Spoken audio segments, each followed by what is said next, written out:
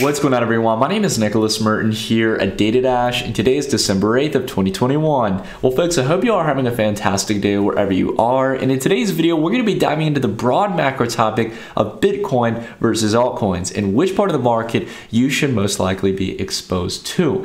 Now, of course, you got to make these decisions for yourself, guys, but I want to propose the narrative today here as to why I'm genuinely more bullish on altcoins, even with the recent correction. If you ask most of the crowd or most of the market here today, the sentiment is overwhelmingly bearish. People think that, it's time to run for the hills, that everything's just generally going to go down.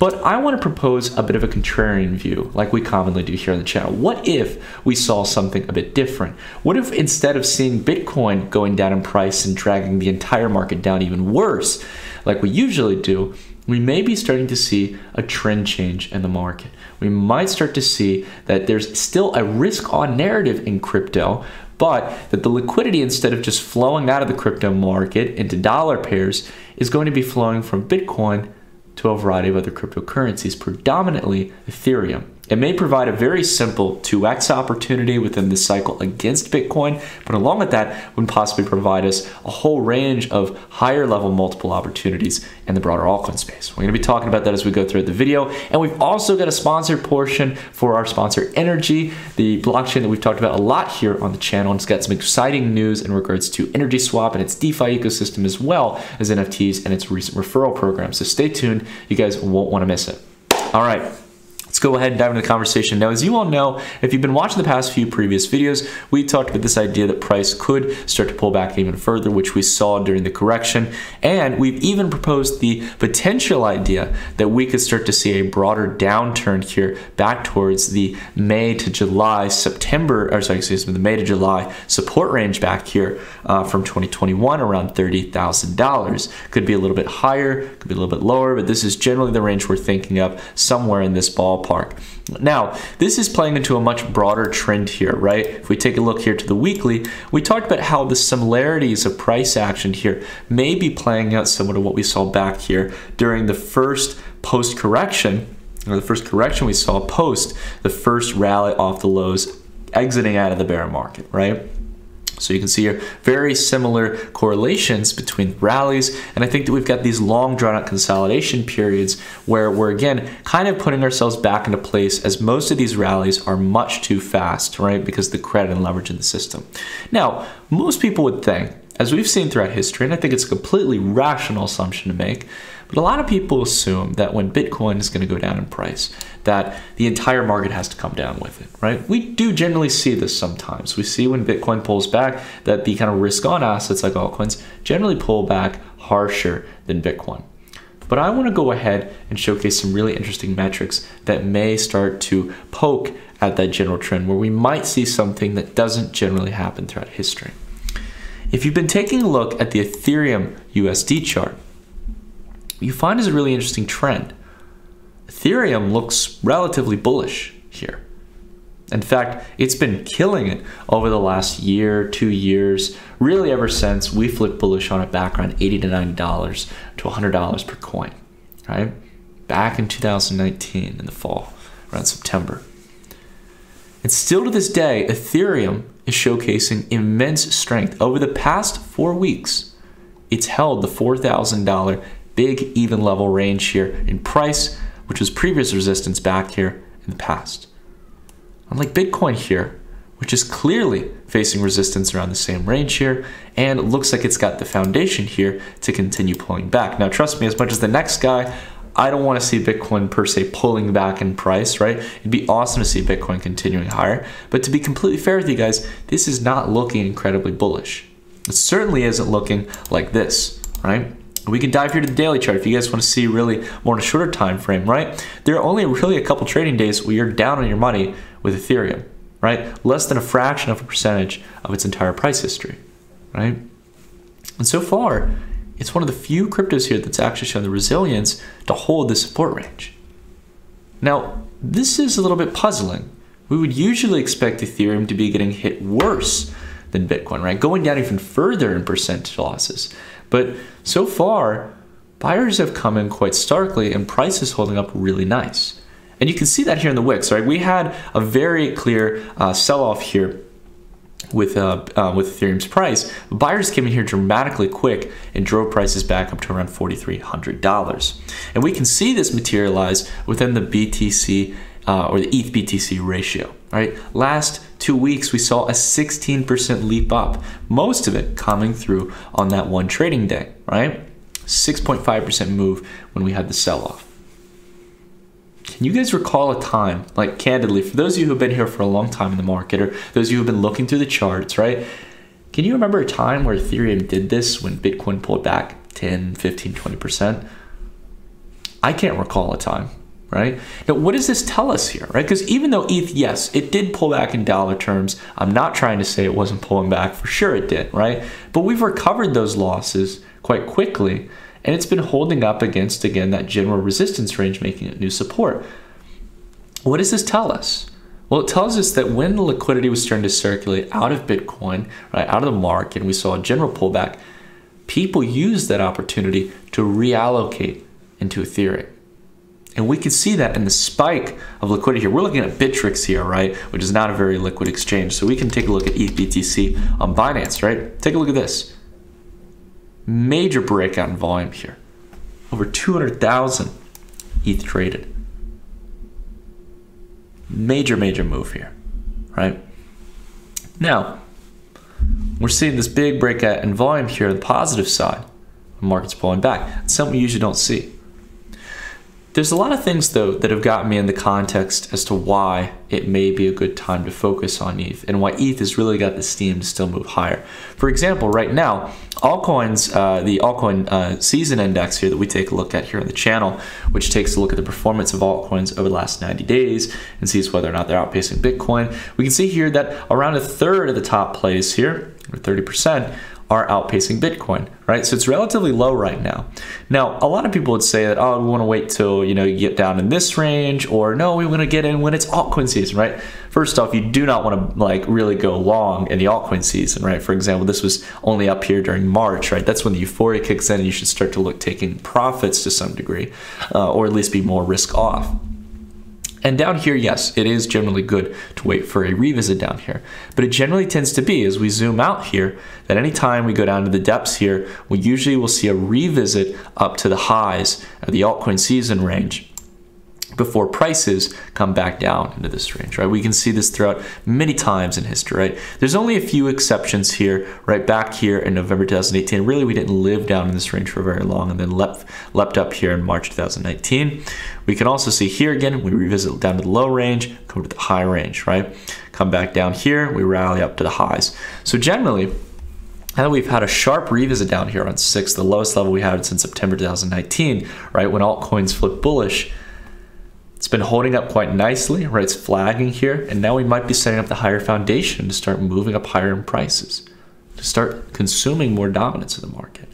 And I think, as much as I think there's a lot of opportunities out there in the altcoin space, Ethereum is going to be the clear winner.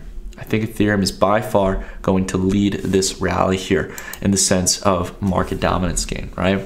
Now, we can see here again, we've had our general altcoin dominance chart here, this idea that we were going to continue to rally since back in October, after we revisited this previous resistance range that's now turned into new support. But I want to tell you guys, we've made a recent update to the altcoin dominance chart. Right? This is one of the new projections here that we actually sometime in Q1 could see altcoin dominance go up towards around 69 to 70%, breaking through the previous all-time highs a little bit earlier than what we had thought previously, where we thought we'd come up here maybe to 64%, pull back. Now, why am I so confident now that we're going to see an additional 10% rally in altcoin dominance? Right? Again, it sounds like insanity probably to most investors, but if you consider the size of Ethereum and the price estimations that we're looking for if Ethereum makes a breakout, adding another 10% of market dominance for altcoins is actually quite simple. It's unlike Avalanche or Solana or all these other layer ones or metaverse projects, right? They could double, triple, 10x, 50x, but it doesn't really put a dent in overall market dominance, right? At least not to the degree if Ethereum was to do a 2 or 3x because of its size, right? And we can see that we've already been playing out here. And in fact, what we've got generally is what's known as an ascending triangle here. You've got consistent resistance, you've got your higher lows, price pressing up against that range, ready to set the foundation to pop up higher here. The momentum is incredibly strong, and most of this metric is being driven by Ethereum. You can see that here by taking a look at ETH dominance. This is a chart we've had, for example, from back since October of 2020 here. Excuse me, sorry, my apologies, 2021. I mistyped that there. But in October of 2021, back a couple months ago, we had this idea that Ethereum was going to break out of this channel, and it looks like we're pretty much on pace for that, right? We've been seeing Ethereum continue to gain here, even with these minor pullbacks here. It's been making generally higher lows and higher highs against Bitcoin here in the sense of not only its ratio, but also here in dominance. And we've gone from around 7% market dominance up here to more than 3x that, around 22%. And now it looks like we're heading up here by the end of the year towards probably around 25% market dominance. And we can continue to climb even higher up here towards around 30%. Now you can start to see here why, that's an 8% market dominance gain from where we are now, how we could easily reach up to this range here. And then I think during that time period, you'll also see other altcoins, excluding Ethereum, starting to take some of that market share, maybe possibly coming up here towards the higher band here of the general resistance range that takes in the highs of January 2018 and the recent highs from back here in May and August, right? So that kind of gets us to that metric there where we can start to see around 70% here within the next coming weeks and months. So that's again what I want to propose here. There's a lot of signs here that generally showcase that the risk on narrative, whether it's prevalent or not in dollar pairs, is going on right now. Smart money is starting to use this opportunity, any dip in the market, to reallocate into more high growth assets, Ethereum being one of those. And I gotta say, to be honest with you all, even though there are a lot of exciting altcoin opportunities, we've got our exposure towards a variety of altcoin plays, it's gonna be difficult to outpace Ethereum in this cycle. You've really gotta have your winners. You're really going to have those that are going to be able to outpace Ethereum, because Ethereum's got a lot of fuel to the fire, not just in the sense of the fundamentals, but due to the sheer supply and demand economics. With ETH 2.0 staking, setting aside a lot of the supply for validation and earning staking rewards, which will mean less people are going to be selling their underlying staked ETH. You've got as well, for example, EIP 1559, and along with that as well, all the fundamental developments going on that are going to set even more demand for Ethereum in the long run. It's going to be difficult to have a monetary policy that competes with Ethereum, which is going to become deflationary, if you can believe it, by the time the merge comes through. That's absolutely insane. With the demand side economics of Ethereum, and the supply side schedule, which is becoming deflationary. Well, as people say in crypto, and I get tired of the meme sometimes, number go up, right? Value is probably going to go up. Right? And it's going to probably outpace Bitcoin. And we could start to see a lot of market dominance get dragged to Ethereum. Now, will it give up a lot of it in the future? For sure. But there's a trade opportunity. There's an opportunity for us to be able to outpace Bitcoin in a relatively predictable play. It's not some small cap coin. It's not too speculative. And that's what I'm here about here on the channel, guys. Yeah, I'm not going to promote to you guys the next 100x altcoin, but what I am going to tell you guys about is some really solid opportunities to not mess up and not miss out in this cycle, to still be able to outpace Bitcoin, which is already doing phenomenally well against other assets in the world, but get those 2, 3, 5, and potentially 10x opportunities where we can do good against Bitcoin and Ethereum. All right? So anyways, I want to go ahead and dive into some really exciting news. One of the projects that we've talked about here on the channel that I really like on a fundamentals basis is Energy. It's another layer 1 protocol in the crypto space. It's very heavily focused on community adoption, fundamental development, DeFi, and even tapping into the NFT space as a recent, but is highly focused on building a blockchain that's accessible for all participants and not badgered down by network fees. It's probably one of the biggest arguments against Ethereum at the moment is the network fees and the congestion. But there's a lot of exciting developments going on at Energy, as we've talked about them here on the channel many times. Not only the fact that in their recent referral program, they've doubled the rewards here for the Energy Swap referral program, So for those of you who are familiar with it on Energy Swap, you could refer people on chains, first of its kind in history, where you can actually refer people on Energy Swap, the native automated market maker or decentralized exchange on energy, and be able to earn swap fees that people would generally pay into the protocol. But now they've doubled the stakes here. So for anyone that you refer, you'll actually get twice the amount of referral fees you would have originally gotten before. So if you guys want to dive into some of the in-depth details on how you can participate in the referral program, there's definitely some resources on that within the Medium article, but it's really simple. All you got to do is basically come over to Energy Swap here, and not only I would just say get a good look at the metrics here, try out Energy Swap, but you can actually set up, once you've connected your wallet, like a MetaMask wallet, to Energy, the Energy blockchain, you'll be able to actually set up an affiliate link through the Energy Swap platform. So from there, you'll be able to share it with friends, be able to get lifetime referral income as long as they're trading on the platform. And we can see that there's been a lot of traction here on chain. If we take a look here on the weekly trend, right, a really solid uptrend here in overall weekly volume, but basically over the past 4 weeks here, maintaining over $10 million in volume each and every week, with still a nice consistent growth trend. And we're currently in the mid part of the week here, already seeing about $7 million of volume. And this has come not only due to the fact that Energy Swap is seeing a whole range of adoption here, but we're also seeing increased liquidity here in the sense of the market pairs, right? Energy having some liquid pairs with core coins like DAI and ETH that have been bridged over, but also the ability to trade between Energy and Solana, Doge, a lot of other layer 1 and layer 2 plays that you generally even couldn't trade on Ethereum. And this is one of the big selling points, in my opinion, as to why I love Energy Swap. The range of different tokens that you can trade. It's as if you're trading on an exchange in the sense of the fees you're paying, but you're paying even less, and you also have access towards a wider range of tokens out there in the market with practically no gas fees. It's an absolutely exciting experience here that I think is, again, something you should take a look into and give it a test out if you're tired of paying the high network fees and you're looking for potential alternative layer 1s or layer 2s to engage in trading or swapping activity. Now, another big thing that I want to dive into here within the article, outside of the yield farming, is the referral contest. So for those of you who, for example, have wanted to engage in the referral campaign, there's also a way to be eligible here as well for the referral contest rewards here that Energy has recently launched. Again, this is still part of the program they talked about back in November, where you'll be able to actually not only get the lifetime rewards from people you refer to the protocol, but outside of that, you'll be able to enter in for a chance to win over $21,000 worth of prizes. So some really exciting stuff here. Again, it pays to be someone to engage early on in one of these protocols and find them early on before they really start to garner market traction. So again, I can't emphasize enough, guys, this is one of many great opportunities here that you can engage in. But one of the big things I actually want to show you guys, which again is a new space to me, to be completely frank, but I think it's going to be one that as of now we can no longer deny is going to be part of the crypto space, and Energy is not missing out on it.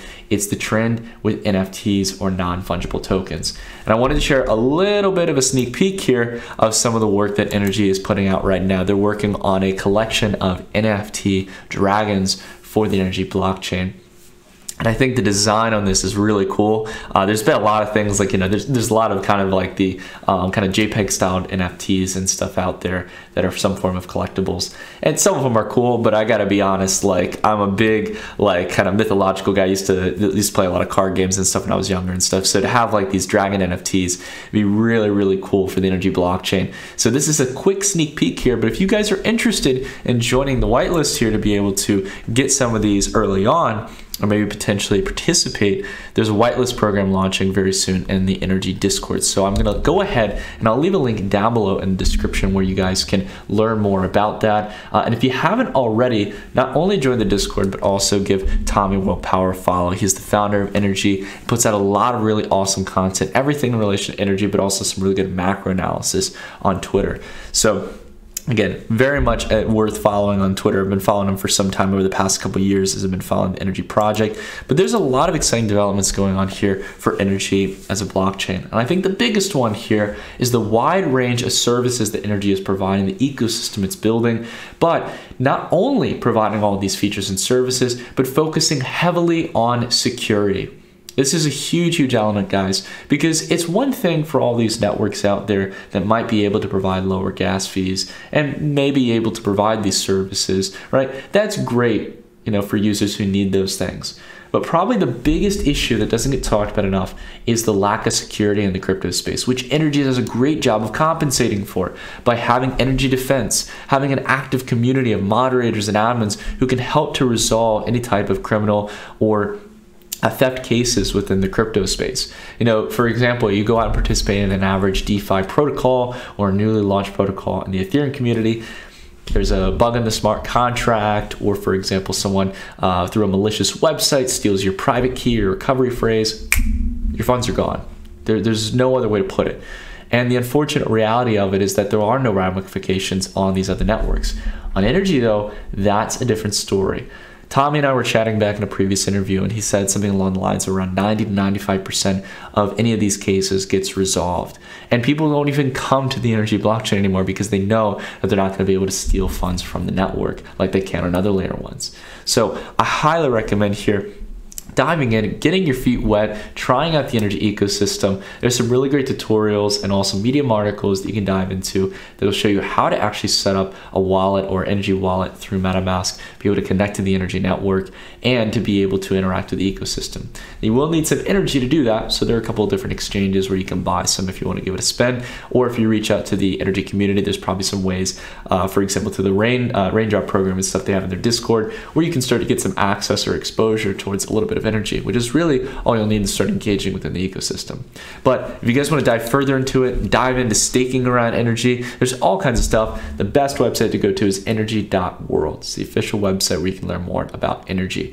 But that being said, everyone, I want to thank you all for watching today's video. I hope you'll give Energy a shot and check them out. But if you like this video, consider dropping a like, consider subscribing, and let me know in the comments down below what your thoughts are on what we talked about today in regards to Ethereum, whether or not we could see a 2x multiple against Bitcoin, and growth and dominance potential flipping in this cycle for Ethereum against Bitcoin, and also what are your thoughts on Energy. But that being said, thank you all so much for watching today's video, and I'll see you all in the next video. Take care, everyone.